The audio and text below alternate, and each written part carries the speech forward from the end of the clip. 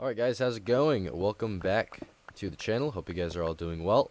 And last week I got a comment asking for a Q&A video.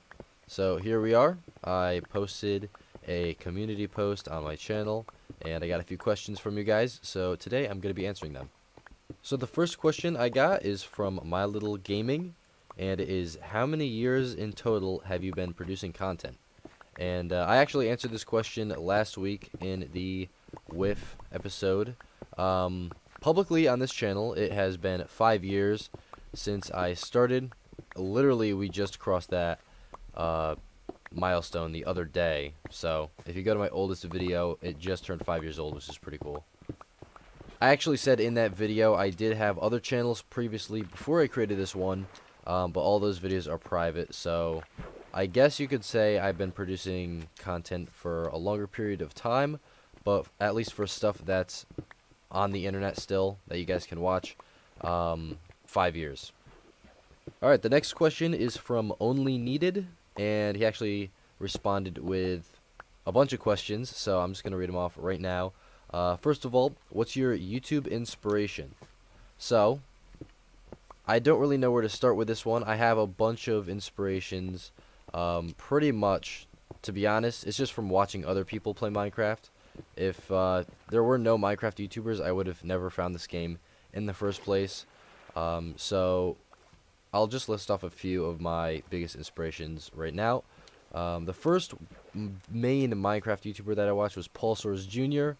with his Minecraft Dead series. I watched that pretty much religiously, like when I was a kid. It was one of the best Minecraft series in my opinion at that time. In fact, if you've never watched Paulsource Jr. before, he is literally the first Minecraft Let's Player, I think. I think he has like the first like tutorial series for like survival mode. So yeah, definitely go check that out. He's one of the greatest of all time in my opinion. Of course, how can I forget about Etho? If you haven't watched Etho before, his Let's Play is, I think undisputedly the best Let's Play of Minecraft survival, at least in vanilla. I've never really watched modded series, but in vanilla he has done everything. He's the best, and yeah, I don't think I would be playing Minecraft if it wasn't for him either.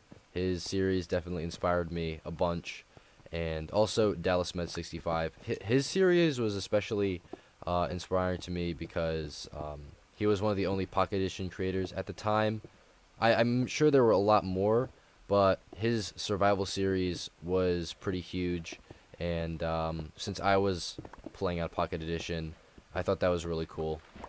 I said pretty much all this stuff in the last video, but I think it is definitely important to reinstate that because, you know, those guys were really important, especially in the Minecraft community back then, and I think they should be recommended to new viewers of Minecraft, especially the younger generation that grew up with definitely a different type of content than the ones now. And if you guys have not checked those guys out, definitely go and do that. Alright, I know that was a pretty long-winded response, but it's true. Those guys definitely inspired me and had a big influence on how I play Minecraft today. But the next question from the same person, what keeps you motivated?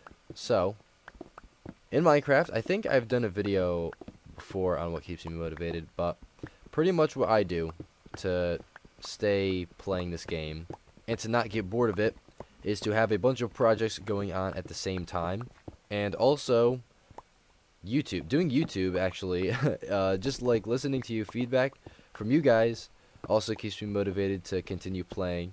I know Dallas has said this actually in a bunch of his videos, that he probably would not be playing Minecraft still if it wasn't for doing YouTube. I don't know if the same story would be going for me.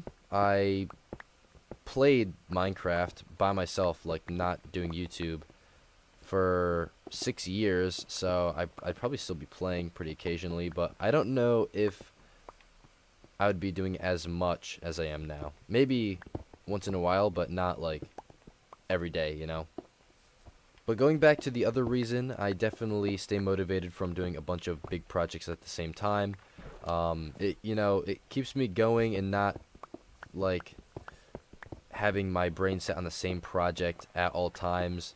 I can switch between them, and if I need to take a break and do something else, I can just go do that. I don't have to force myself to work on a project that I'm bored of, which is pretty important when you want to stay motivated in this game, because there's no rules. You can do whatever you want, and if you don't learn that, it can get boring. So that is definitely a something I do. I just have so many things going on at the same time.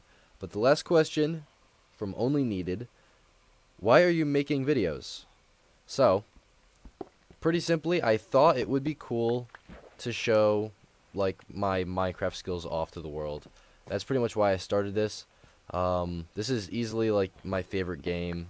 So, and I've been playing it for so long, and I've put so many hours in that I thought it would be cool to like show off what I've done. So yeah, that's why I do YouTube. I'm not the best at it. Maybe I could be more energetic or less energetic or have better editing skills. But I do love this game, and I don't think I'll ever stop. So yeah. Moving on now to the next question, and it is from Red Stranger. And if you didn't know, Red Stranger is actually a member of Cornerstone Season 1, so thank you to Red for the comment. But his question is, if you have goals outside YouTube, or like a YouTube career, what are they? So, yeah, I actually do. I would actually like to be an architect. I like building in this game. I like coming up with things that look cool. I've kind of developed a style, and it probably would not translate into real life. Let's be honest here. We're playing with blocks. But being an architect would be really cool, I think. I also thought about being a city planner or a town planner or something of that sort. I do like, mapping out roads. I mean, I built this whole city here. And if you know the game City Skylines, I haven't played it before, but I think I would really enjoy that game. So I should probably get it, right? It's probably similar to Minecraft. You can like pretty much build whatever city you want. But yeah, maybe someday. We'll see. I'm going to school, not to be exactly become an architect, but I might transfer to become one. But we'll see about that. But yeah, it's pretty much my dream job, being a architect, I guess. So, last question here for today is from Decisive. Of course, Decisive is from the Cornerstone server, so you guys should all subscribe to him, and also Red Stranger. But he asks, hot dogs or cheeseburgers? And then also, are hot dogs sandwiches? Alright, so, to be honest, I prefer cheeseburgers. I think everybody does. Maybe there's some people that don't. But, you can't go wrong. I mean, Five Guys is my favorite fast food restaurant. Or is it? I don't really know. I kind of like Chick-fil-A. It's either Five Guys or Chick-fil-A. But man, those burgers are good. I don't think there's a hot dog place I'd rather go to over Five Guys. So, yeah, I'm going to have to go with cheeseburger. And then the second part of this question is a hot dog, a sandwich. I've heard people argue this before. I don't think so. Are they a sandwich? It's more like, I mean, a hot dog is more like a taco, right? But like a taco, it's called a taco because of the type of the shell. And I mean, a hot dog is a hot dog. I don't know. It's completely different, I think.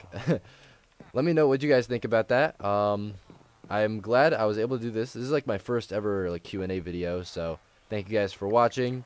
I hope you guys enjoyed. Don't forget to like and subscribe, and I'll see you in the next one. Just kidding, I'm back. We're not done yet. I was literally editing the video. I just finished, and then I got a comment from the person that recommended this video in the first place, and I didn't want to leave it out, so I'm just going to read it now. It is from Meme Native. Meme Native? Is it like 2 words or 1 word? I don't know. But it is, if and when you do become a big YouTuber, what changes to your content will there be? So, that's a pretty interesting question. Thank you for sending that in, and I'll try my best to answer it now. But, to be honest, if I ever do have the, you know, chance to become a big YouTuber, I'm going to try my best to keep my content as similar to as it was to what got me there in the first place. I think that's the whole reason people subscribe to my channel in the first place. I don't know what what type of content is going to get me there if it does eventually happen, but I think the key to having people stay, you know, watching your channel is to not actually change your content. Of course, you're going to have to make small changes over time to, I guess, grow with YouTube, because YouTube does change over time. If you haven't noticed, especially in the Minecraft community, sometimes you have to make changes to the style of video that you're making. Even if it is the same type of video, you just have to make small changes to kind of stay up to date with what's going on, if you see what I mean. It might be a little confusing, but yeah, that is my answer. I'm going to try not to change if I ever get big. Hopefully one day that will happen. But yeah, thank you guys for watching once again, for the second time actually. And I'll see y'all next week. Goodbye.